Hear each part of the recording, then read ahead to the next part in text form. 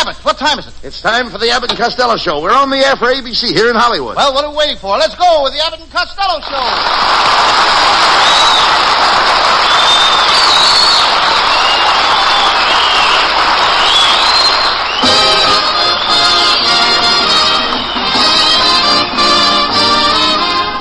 Yes, it's the Abbott and Costello Show, produced and transcribed in Hollywood for your listening and laughing pleasure, with chuckles by the carload and music by Matty Malnick. So hold on to your chairs, folks, for here they are, Bud Abbott and Lou Costello. Hey, Abbott! All right.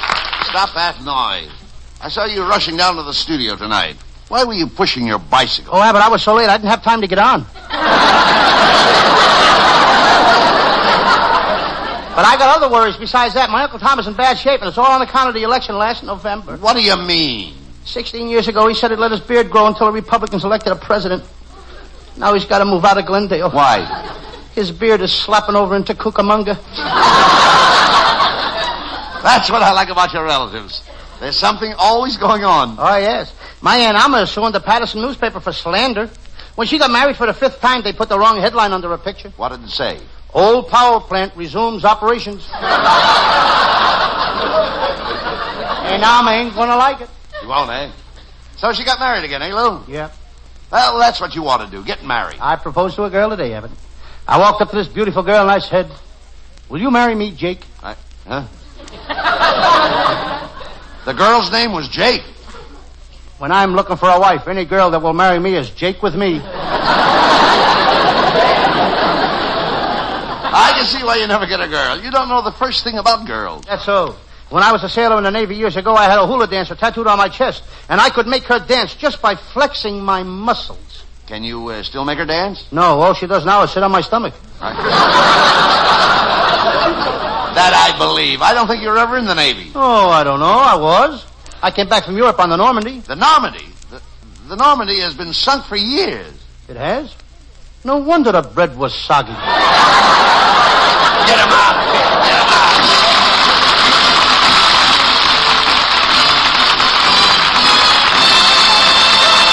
We're into some real laughs with our zany stars tonight. But before they continue, listen to this. See if you can answer this question. The motion picture Summer Holiday, which starred Mickey Rooney and Marilyn Maxwell, is adapted from a comedy which was a hit on Broadway 15 years ago. What comedy was it? Well, on Break the Bank, heard Friday nights over most ABC stations, a jockey's wife was asked that same question. And when she correctly answered Our Wilderness, she won the largest cash prize ever offered on a radio quiz program, $9,020. You can well imagine what an exciting moment it was for the contestant, for the people in the studio, and for the folks listening. You can enjoy the same excitement each week as contestants try to break the bank, a bank that's always worth at least $1,000 and often much more. Yes, you can be sure of the tops in quiz entertainment when you listen to Break the Bank, emceed by personable Bert Parks. Hear it again tomorrow night when it's broadcast over most ABC stations. And now back to ABC's Abbott and Costello Show.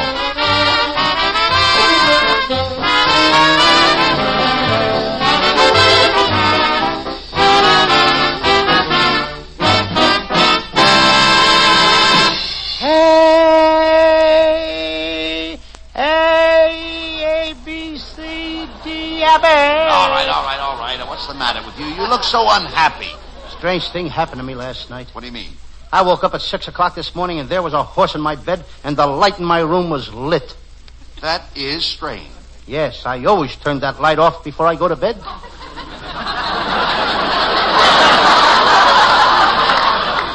Well, never mind that. Why were you arguing with that traffic cop outside the studio? He gave me a ticket and took away my driver's license. What for? Driving my car 15 miles an hour. He can't give you a ticket and take away your driver's license for that. You're allowed to drive 15 miles an hour. Through the lobby of the Roosevelt Hotel? What were you doing in the lobby of the Roosevelt Hotel? I live there, in the lobby of the Roosevelt Hotel. But I don't like the room they gave me, so now I'm thinking of moving over to the YWCA. YWCA? There's nothing but girls at the YWCA. Anything will be better than the room I got. Costello, they have very nice rooms at the Roosevelt Hotel. Yes, but they gave me one of those rooms with an adjoining. An adjoining what? I don't know. I've never been able to get the other door open. Oh, never mind that. Wait a minute. What have you got in that big package under your arm? A waffle iron I got for Christmas, and it's no good. I'm taking it back. What's the matter with it? Well, I ironed a waffle with it this morning for 3 hours. It still had wrinkles in it. There's what? I said I ironed a waffle with it this morning. And for 3 hours, it still had wrinkles in it. You dummy. Wrinkles were still in a waffle, John. All right, I heard. What's iron? What's the matter with you? Ever try to iron a waffle? Well, wait a minute. Waffles. What are you making a big thing out of ironing a waffle? Wait a minute. Don't shout at me. I ironed a waffle this morning and couldn't get the wrinkles. All right. But there's supposed to be wrinkles in them. That waffle iron is all right. You just don't understand anything about machinery, that's all. How can you say that? I've invented plenty of machines. Right now, I'm working on a machine to make a new type of shower curtain. What kind of a shower curtain? I call it the hostess shower curtain. How does it work? Well, if the hostess is entertaining and she wants to take a shower, she just pushes a button. The shower curtain becomes transparent, and she can see how the guests are getting along in the living room. Don't laugh. Don't laugh. Don't laugh now. There's only one thing wrong with it. What's that? The guests can also see how you are getting along in the shower.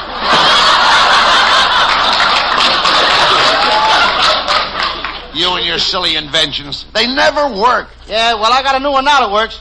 It's a mouse trap that kills a mouse every time. Well, how does it work? Well, for bait, I use a pretty little girl mouse in tights. A male mouse sees her, makes a date with her, and takes her out to Ciro's.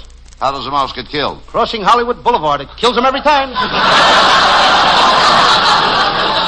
Costello, you'll never make a nickel with your silly inventions. You've got to remember that success stems from hard work. Take Betty Grable. Yeah. Her success stems from hard work. Right. Take Esther Williams. Her success stems from hard work. Take Greer Garson. Her success stems from hard work. Where am I going to get some of those stems? Costello, how can you be so stupid? Are all your family idiots? I guess they're all idiots, except my brother Pat. He's a Republican. Your brother Pat. There's a fine specimen. Yes? I saw him on the beach at Santa Monica Sunday. His wife wasn't feeling good, so he took her down to the ocean. Sat there holding his wife's head in his hands for 2 hours, and a cop arrested him for it. Why? Lots of fellas hold their wives' heads in their hands. Underwater?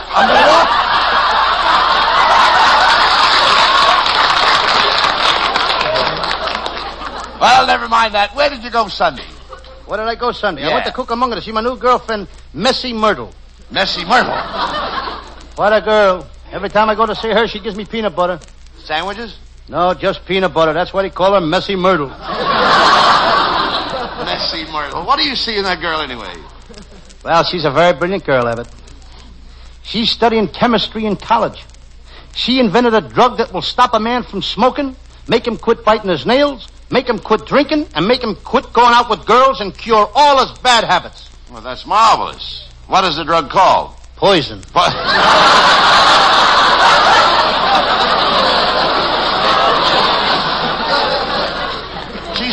She sounds like quite a girl, Lou. Yes, she is. But I'm thinking of breaking off with her. Myrtle said something to me that got me so mad that I may never see her again. What did she say? She said she never wanted to see me again.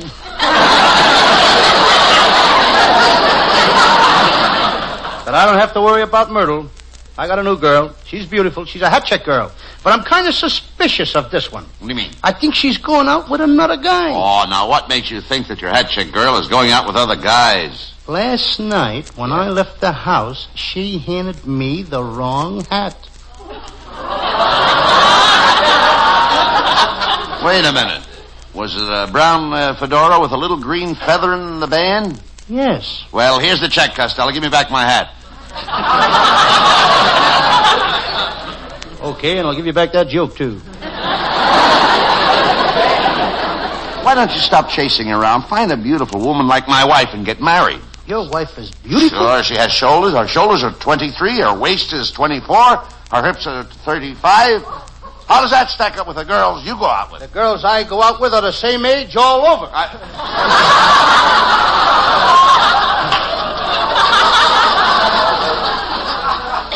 No girl who had any sense would go out with you at all.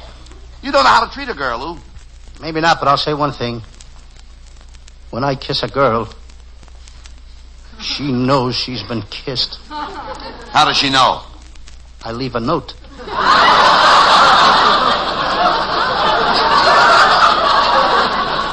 Costello, why don't you try to be like me? Now, I can get any girl I want. I know that, Abbott. You got personality. I wouldn't say that. You're very charming. Oh, I wouldn't say that. And you're... Handsome? Yeah, you're handsome. Oh, I wouldn't say that. I wouldn't either, but you tricked me into it. Just step right over here with me, will you, Harry? Just a minute. What are you two guys doing in here? It'll only take a minute. Now, would you open your mouth, Mr. Costello? Yeah, okay. Just a little wider, please. All right. There. See that, Harry? Way in the back.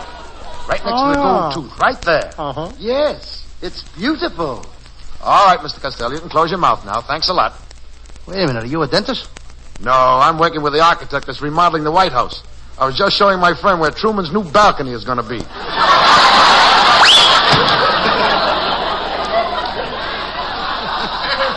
You know, Abbott, I'm the guy they need in Washington.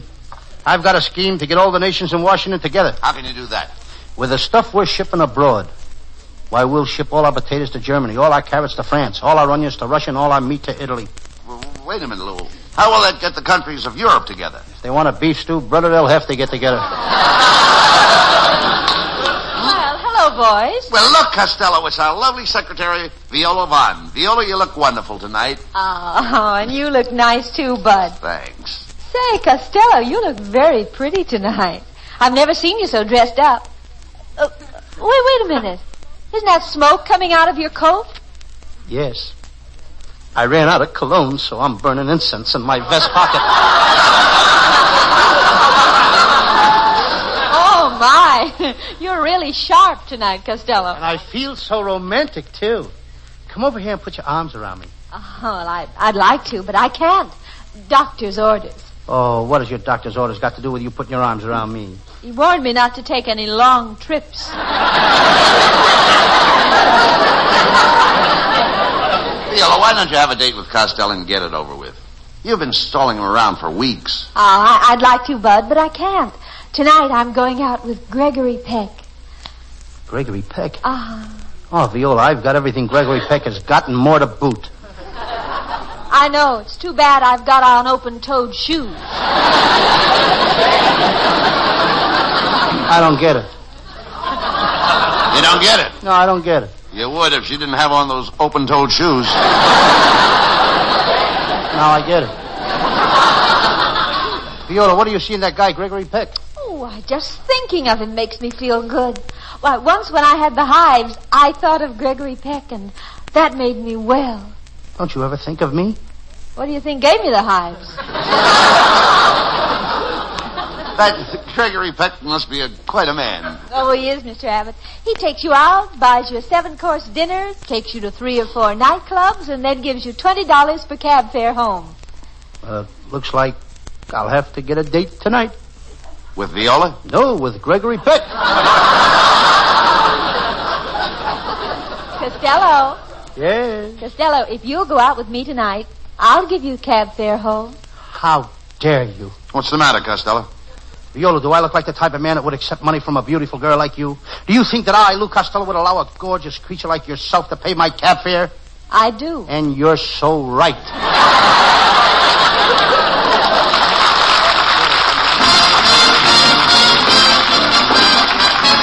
And there's a lot more mad stuff still to come. But right now, a change of pace.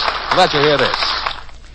As a rule, friends, we Americans see things pretty clearly. We should. We live under a self-imposed government, the most enlightened in history. We enjoy an extensive system of free education. We keep up to the minute through a tremendous, active, free press and radio. But in spite of all this, many Americans show alarming symptoms of a blind spot. Sometimes it's just talk, so-called harmless talk about fellow Americans of another race or color. But talk often becomes discrimination. People suffer, are denied economic opportunities, subjected to indignities and insults, and sometimes reason gives way altogether. Emotions take over, and the result is violence. See through this blind spot. It's un-American. It doesn't make sense to judge a whole group by the failings of 1 or 2 individuals. The only fair way to judge each individual is as an individual by his actions and by his character. See through these blind spots. They're un-American. And now back to Abbott and Costello.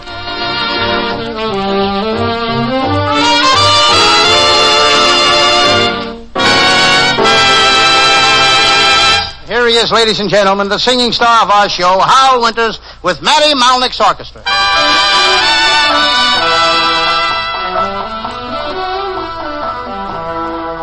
There's a far land, I'm told, where I'll find a field of gold. But here I'll stay with you. And they say there's an isle deep with clover, where your heart wears a smile all day through. But I know well they're wrong, and I know where I belong. And here I'll stay with you. For that land is a sandy illusion. It's the theme of a dream gone astray. And the world others woo, I can find loving you. And so here I'll stay.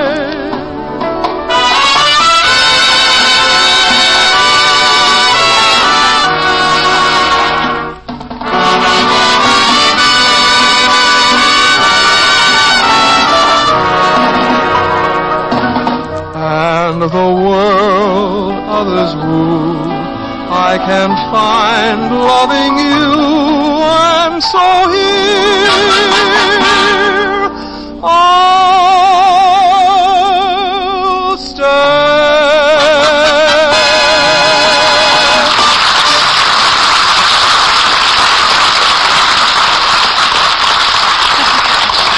Costello, what have you got in that box you brought in here tonight? My Sam Shovel detective disguises.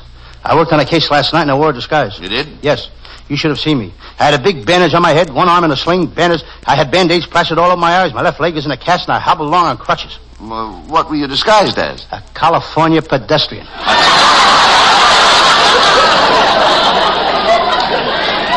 What is your Sam Shovel detective story for tonight? It's a very interesting case, Abbott. I call it the case of the nephew who gambled away his mother's sister's salary, or he lost his aunt's pay.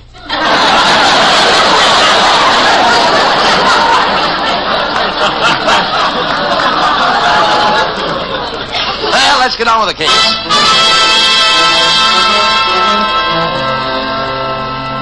Yes, I'm Sam Shovel. Sam Shovel, private detective. I never forget a face. I'm walking down the street to my little office. Suddenly in the crowd I notice a woman. She's got a familiar face. I follow her. I decide to question her. Madam, aren't you Sadie the shoplifter? No. Let's look at your profile. You're Connie the counterfeiter. I am not. That's funny. I never forget a face. I know. Are you Polly the pickpocket? Stop this foolishness, Sam. I'm your mother.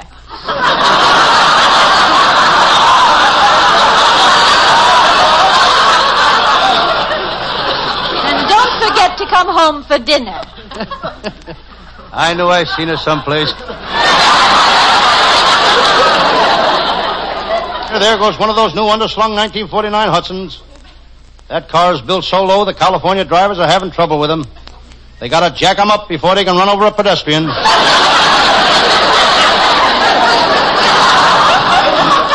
This detective business is no cinch. It took me 5 years to get a toe hole on this business. I still ain't making any money. After all, how much business can you toe hole? I spent a lot of money on equipment. I just bought a new silencer for my gun. I think I'll put it on the gun and try it out. Perfect. Best silencer I ever had. Suddenly my phone rings. Sam Shovel, private detective talking. Hello, Sam. This is Hyman, the stool pigeon, talking. Say, Sam, how would you like to lay your hands on the biggest mob of crooks you ever seen? Herman, that would make me famous. Are you sure I can do it? Sam, it's a cinch. Good. I got positive information that 1,500 crooks is going to be in a certain building tonight. Good. What's the name of the building? San Quentin.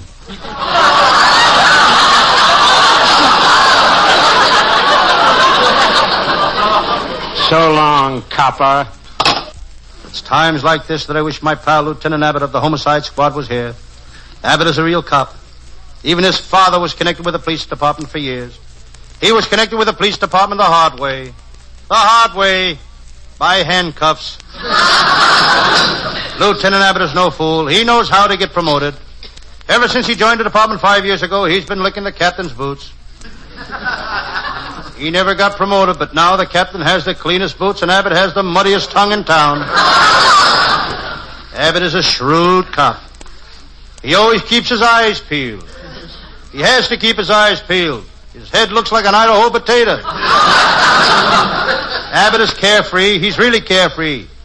He don't care for nothing unless it's free. Hello, Sam. It's my pal, Lieutenant Abbott. And I dare say you look very pleased with yourself, Lieutenant Abbott. Yep. I just did a good deed. I captured an old crook. He's 97 years old. The judge gave him life. But I felt sorry for him, Sam. What did you do? I had his sentence cut to 20 years. That's my pal, Abbott. Square shooter. His motto was an eye for an eye and a tooth for a tooth. But it don't do him no good. Very few people want to trade eyes and teeth. Sam,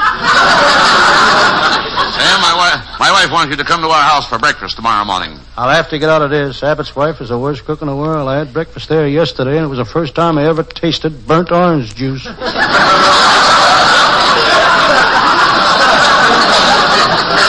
why do you always belittle my wife? Why, when I married her, she was considered the catch of the season. You're right, Lieutenant. And she's still the biggest barracuda on the coast. Never mind that, Sam. What case are you working on? I'm after Marlowe, the crook with 1,000 disguises. Every time he pulls a job, he wears a different false nose. Then he pulls it off and throws it away. He's used so many false noses, he forgot what his own nose looks like. Yesterday, a terrible thing happened to him. What? He pulled off his own nose and threw it away. Have you ever seen him? No, but I got his description. He's 6 feet 11 inches tall, weighs 400 pounds. He's got light blue hair and his nose is missing. But how will you know if you see him? He wears loud neckties. And he's a dangerous man, Lieutenant. And before I start after him, I gotta get my gun fixed. What's the matter with it? The jelly beans keep falling out of the handle. Sam, how would you like to go with me to Mexico and capture Senorita Lolita, the famous jewel thief? Here's her picture. She's beautiful. She's gorgeous. She's... Cut it, Sam. She's a thief. Yeah. She just stole a $5,000 mink coat. I'd like to get my hands on that coat. She's got $50,000 in stolen money in her safe. I'd like to get my hands on that safe. She's got $90,000 in jewels hidden in the top of her stocking. I'd like to get my hands on that safe.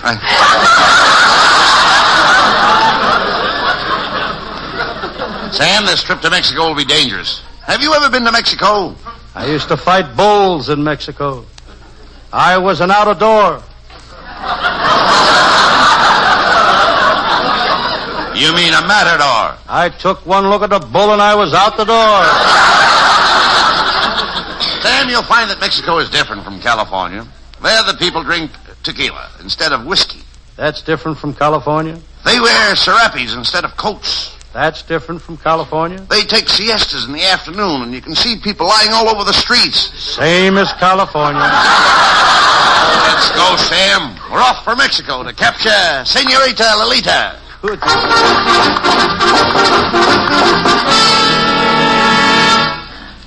There we were in Mexico. Lieutenant Abbott insisted we stop at the Caliente racetrack. What a gambler. Abbott is a real plunger. He's known as the biggest plunger in the police department. He's never bet any money, but he's great at cleaning out stuffed sinks. We left the racetrack and started tracking down Senorita Lolita. Senorita Lolita. We walked for hours. Sam, we're lost. Knock on that hacienda door and find out where we are. I knocked on the hacienda door. The door opened, and there stood the most beautiful senorita I've ever seen. She spoke. Saludos, amigas. Hey, little fat one. Would you like a kiss?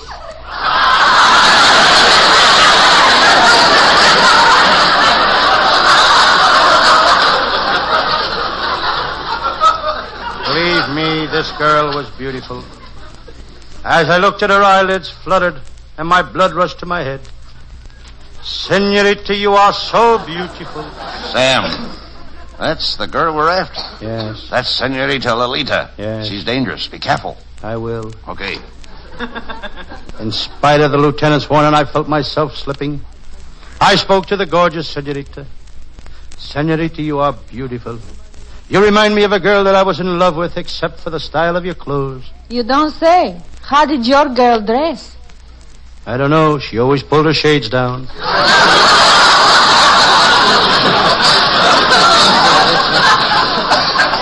You are more lovelier than she was. I think you're the most gorgeous creature. Sam, please. I tell you, this woman is dangerous.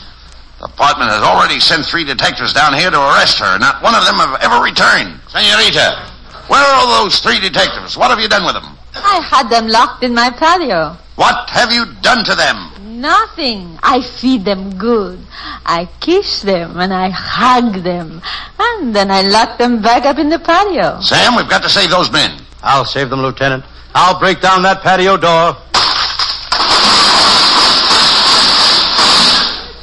Men, I'm Sam Shovel, the detective.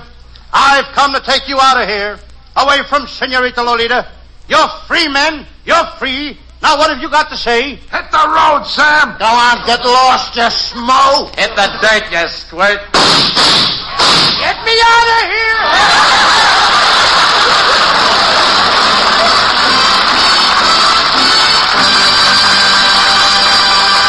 The boys will be back for a curtain call in just a few seconds. The time it takes to tell this. The saying goes that most fat men are good-natured. There are people, though, who say they have to be because they can't fight and they can't run. But Brad Runyon is one fat man who's done a lot of running and more than his share of fighting. He's the private detective on The Fat Man, heard Friday nights over most ABC stations. When Master Detective writer Dashiell Hammett conceived the character of Brad Runyon, he saw in his mind's eye a tough criminologist who tipped the scales at 241 pounds, who appeared slothful but could move at a speed almost equaling his lightning thinking. From the first, radio audiences were attracted by the rapid-fire action and suspense of each Fat Man mystery. Now, vast numbers of listeners make the Fat Man program a Friday night listening habit. So, for exciting entertainment, join the millions hearing Dashiell Hammett's Fat Man when it's on the air tomorrow night over most of these ABC stations. And now back for a final word from ABC's Abbott and Costello Show.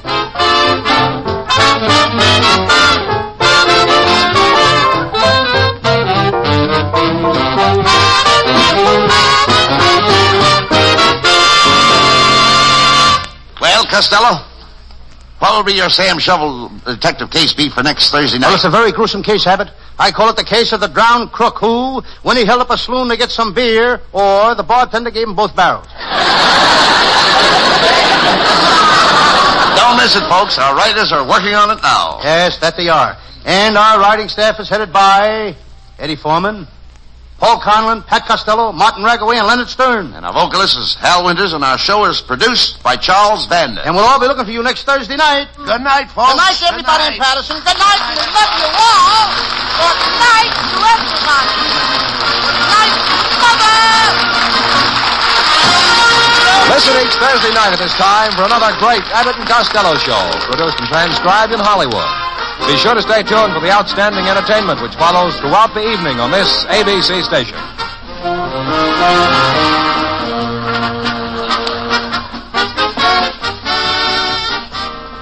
This is ABC, the American Broadcasting Company.